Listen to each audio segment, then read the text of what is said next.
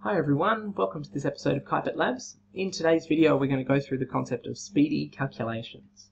Okay, so looking at how we can use the formula or the concept of speed equals distance over time in whatever form that we need to be able to perform calculations in physics. Okay, so remember in the previous video we introduced this formula that an object's speed is the distance that it travels in meters, typically, over the time taken in seconds. And that gives us units of speed in meters per second. Now, we can often measure speed in other units, so if you're learning to drive, your speedometer that measures the speed of your car does not give you values in meters per second, but it gives you values in kilometers per hour. So in which case you'd be talking about how many kilometers that you would be traveling in however many hours that you are driving. Okay, and then if you go to America, then they'd be measuring it in miles per hour because apparently they're too good for the metric system. But there's the same sort of idea that relating an object's the distance it travels over the time that it takes.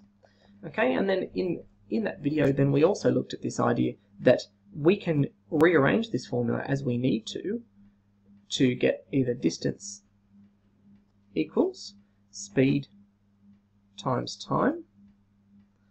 Okay, or we can even make it to be time equals distance divided by speed. Okay, so depending on which thing that we need, if we're trying to calculate speed, we're trying to calculate distance, or trying to calculate time, we would use one of these versions of our formula. Okay, and then we're going to do a simple, straightforward substitution.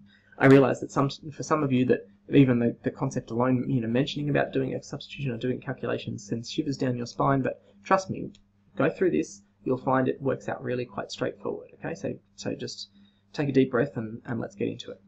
We'll do a couple of practice calculations to show you how it works.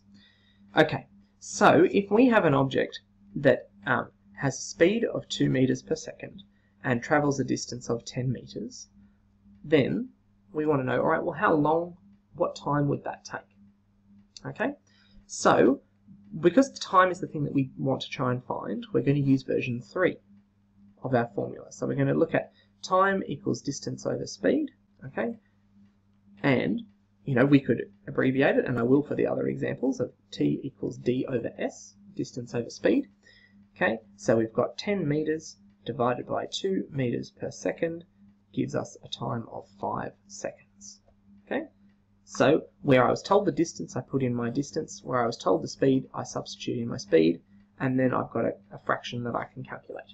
Okay, if you're really not confident, you can do that in your calculator, but hopefully you could do 10 divided by 2 in your head at this point. Okay, you are year 10. Okay, but if you're not confident, or if you just want to, if you need that reassurance, then please continue to use your calculator. Okay, so then the next one is saying, all right, if we travel a distance of 25 meters in a time of 5 seconds, what is our speed? Okay, so looking at our 3 formulas, the one that has speed equals something is version number 1. Okay, so speed equals distance divided by time, and then for my distance I substitute in my value of distance. For my time I substitute in my value of time.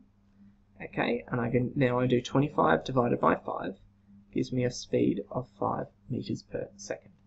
Okay, again, hopefully you could do 25 divided by 5 with confidence in your head, but you could calculate it if you wanted to be certain. Okay, so now let's look at, like I was saying, that we can express speed and things in some different units. Okay, so let's look at our cyclist who travels a distance of 20 kilometers in a time of 4 hours. Okay, and then trying to work out, okay, well, what's our speed? The cyclist's speed. Okay, so we've got formulas 1, 2, and 3. Just like in the previous example, speed is the thing we're trying to find, so version 1 is what we will use. Speed equals distance over time equals 20 kilometers divided by a time of 4 hours gives us 5 kilometers per hour. Okay, so which is faster than walking pace. Your average walking pace is 4 kilometers per hour, so there you go. That's just a little interesting fact for you. Okay, but so we identified the formula, we substituted the values in that we were given, and then we did the calculation, and we end up with an answer. And there we go. Okay, so now let's look at kind of the last question we're going to do here of this idea of looking at Usain Bolt. Okay, so Usain Bolt, for his world record, travelled a distance of 100 metres in a time of 9.58 seconds. And then wanting to work out, all right, well, what is his average speed? Okay, so just like before, we're going to use version 1. Speed equals distance over time equals 100 metres divided by 9.58 seconds, which equals 10.44 metres per second.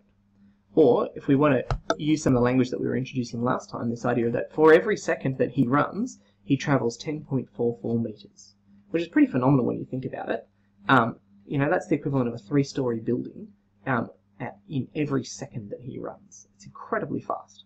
Okay, now obviously this is one that you can't calculate in your head with any confidence. Okay, so this is where a calculator would come in handy. I did it for this one as well. Okay, so that's perfectly reasonable to do. Alright, so what you've seen is that we can use this formula in whichever version that we need to find the thing that we're after. We substitute in information that we're given, and then we can solve to find our answer. Okay, you keep going with the rest of the practice questions. Good luck. Thanks very much for watching. Bye for now.